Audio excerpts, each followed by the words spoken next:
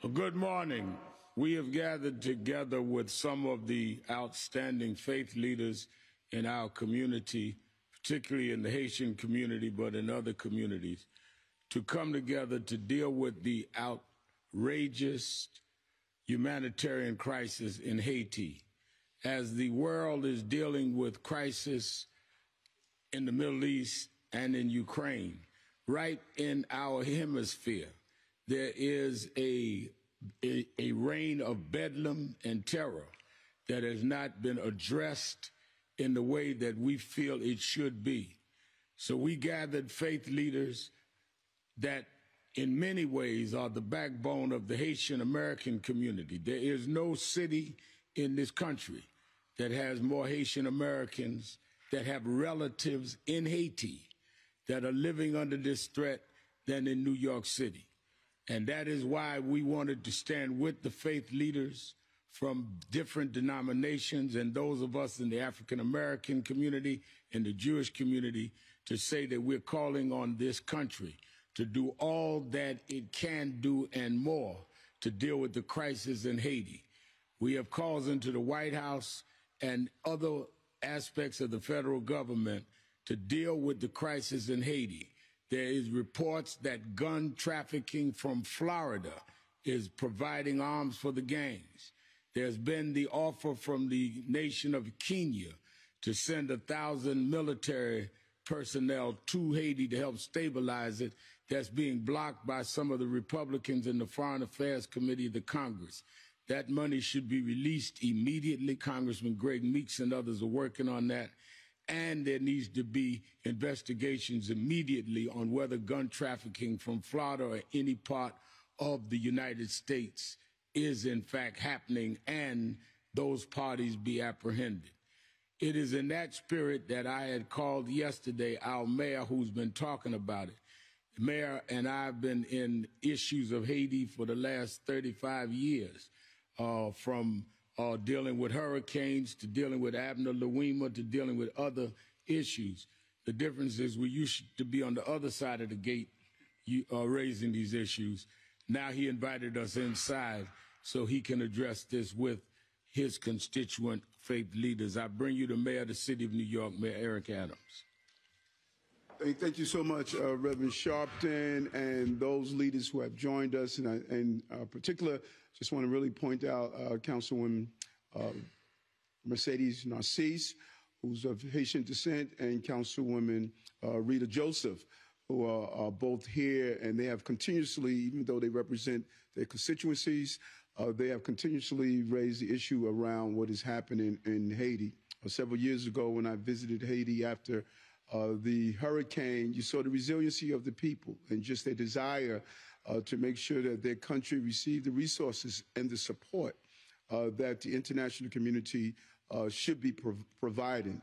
And then long-term advocates for Haiti, going back seeing Pastor Nicholas, who's here from the days of when Abner Louima, he and his dad, Bishop Nicholas, were using their church as a meeting ground to really mobilize the communities. I think Reverend Sharpton pointed out something that is extremely significant.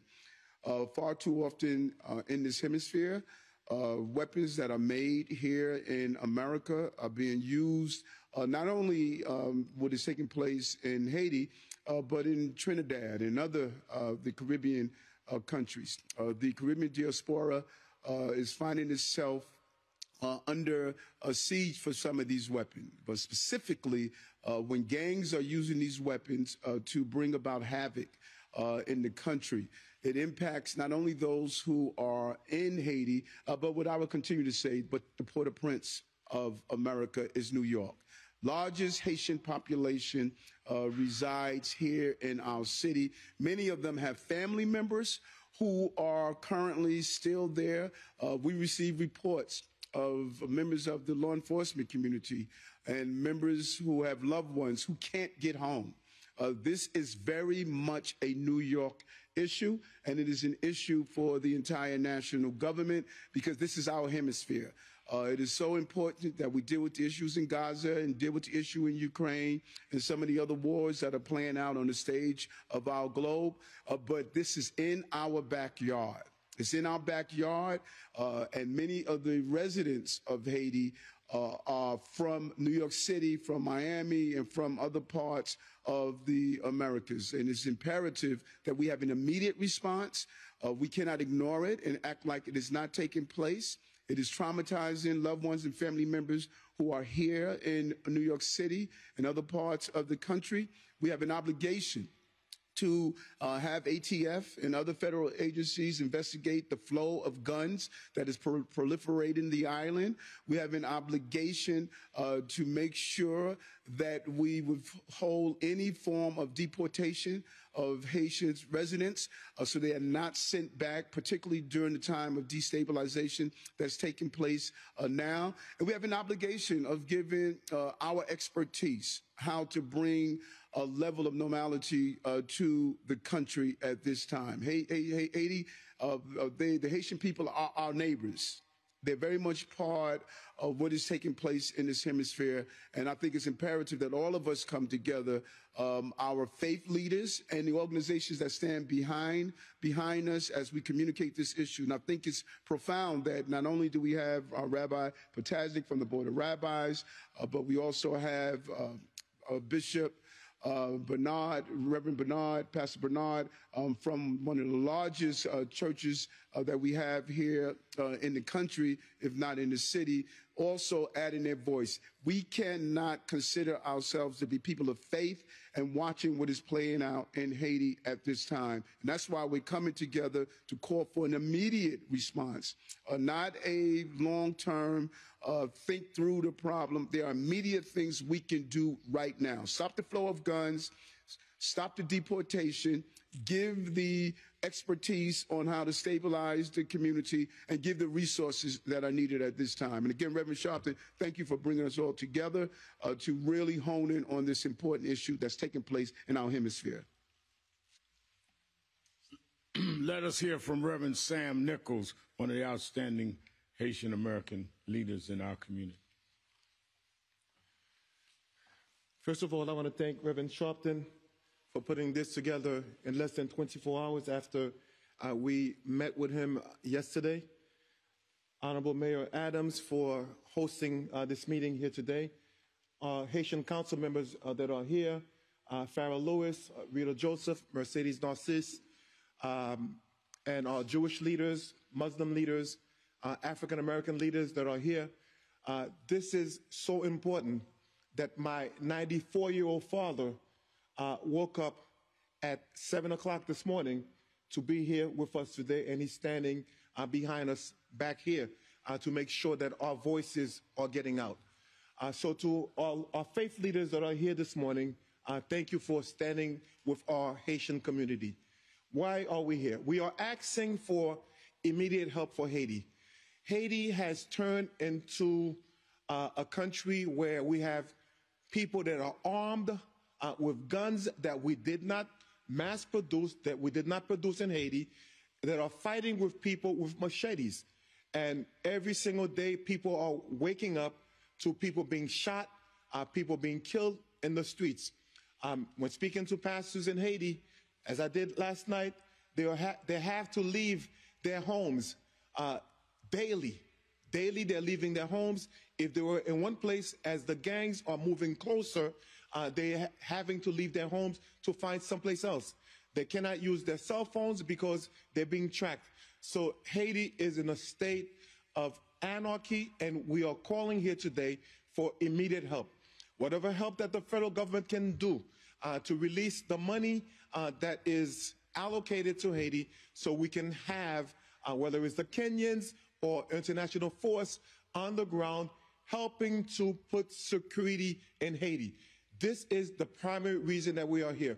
There is bloodshed every single day in Haiti, every single minute. And I assure you, right now as we are speaking, I'm sure that someone is being killed, someone is being slaughtered right now as we're speaking. And we are here today standing with faith leaders asking for the bloodshed in Haiti to stop. We are here asking for the country that Haiti helped to build, the Louisiana Purchase, is because of Haitians, because of 1804 that we rose up, the only successful black revolt that was done After that, the Louisiana Purchase was done.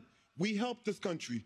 We helped to build Chicago. So right here, we are asking back here to help. Second thing we're asking, my 2 points, second thing we're asking for the United States government to help to put back democracy in Haiti. Elections need to be done ASAP, as soon as possible, so we can get a country back and running. Thank you for being here today. God bless the United States of America.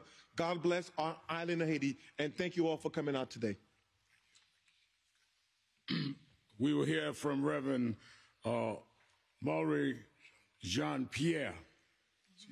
I'm sorry. I'm looking for you over here. Thank you, Reverend Al Sharpton and Mayor Eric Adams and all of our elected officials. I'm a Haitian pastor in the Haitian community, and each and every day we hear horror stories coming out of Haiti of family members having loved ones kidnapped, murdered, raped, and all sorts of violent atrocities occurring. We are here standing to let our United States government know that Haiti needs your help now. We do need an international force going in to help clean up the mess and help dismantle the gangs and help those gang members who are wearing ties and those who are wearing suits and those who are wearing sandals, whichever level of gang members they are, they need to be dismantled in Haiti so that we can have a security. We have a police force that needs to be rebuilt. We have a military that was reinstated back in 2017. They need to be reinstated. We need to have security in Haiti. We need the Americans to come in, the international force to come in, and to bring support so that we can have free and fair elections. We also want to highlight how we need the Haitians in the diaspora to be at the table. It is so important. We send remittance to Haiti. We need to be at the table to have a decision in the future of Haiti. We also need the Haitian Criminal Collusion Transparency Act to pass in the Senate. This way, all of those actors who are helping to bring violence in Haiti are listed, and everyone knows who they are. So we need help. And we're asking the government to please step up and do what is right. And after they stepped up and done what is right, they need to exit the country and allow the Haitian people to lead their country and govern their country. God bless you. Now we will hear from one of the preeminent faith leaders in our country and in our city who has this morning been elevated now to the title of Bishop, Reverend Al Bernard. Thank you, Reverend Sharpton, for that elevation. Good morning. I'm here to join with my colleagues in ministry, elected officials, to stand in solidarity against the crisis that's taking place in Haiti. We are praying for the Haitian people and their families, and we have faith in those prayers. But the scripture says faith without works is dead. I have a question when it comes to seeing an individual who can't afford a pair of shoes, can afford an AK-47 to exact violence within the community. So we're calling upon the American government to intervene against the flow of guns into Haiti. And we're standing together in solidarity to do something, not just offer our prayers. I'm very excited about the fact that part of this solidarity today is a representation from the Jewish community. Too often, there's an accusation that one asks to stand with the other, but in times of our crisis as people of color, they don't stand. But I'm glad to say that they're standing with us today. And with that said, I'd like to invite my dear friend, Rabbi Joseph Potasek, to share words.